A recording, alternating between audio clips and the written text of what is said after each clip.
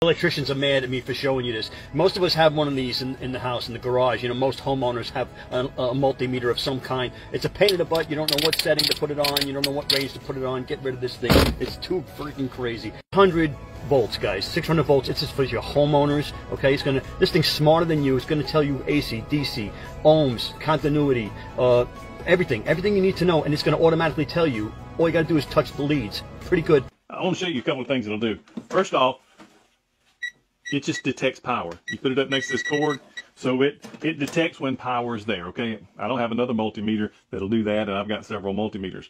But check this out. Okay, guys, I've got the leads hooked up, and you see it's saying auto mode. This little $17 meter will automatically switch to AC, DC, continuity, or resistivity.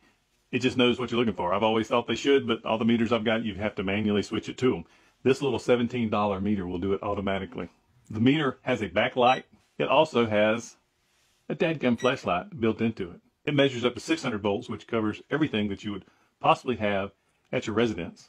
It has an auto off feature that you can enable or disable. And if you want to check continuity, it will beep to let you know that you have continuity. Have you ever wondered if the batteries that you were about to throw in the trash were really dead or not? Put the meter on and tell. You ever been to a deer feeder and wonder if your solar panel is working, if it's putting out, or if your 6-volt battery is getting weak? Have you ever had an extension cord quit working and you want to be able to test to see if the wires broke? Have you ever had a light fixture that will not come on and you wonder if it's the bulb or the switch or something else? Does your lights ever dim at your house and you wonder what is the voltage dropping to? If you want to check it, the meter will do it. Have you ever had a car that wouldn't crank and you wonder is it the voltage of the battery or maybe it's a little corrosion that's preventing it from cranking? Listen, I had a 60-inch TV go out on me one time and I took the back off of it and found out that there was some capacitors that had blown. Now, I'm not saying everybody should go into their TVs and replace capacitors, but this tester will allow you to do that. It will allow you to test those capacitors and see if they need to be replaced.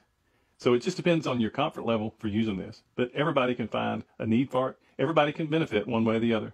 The link's below. Thanks for watching. Have a blessed day.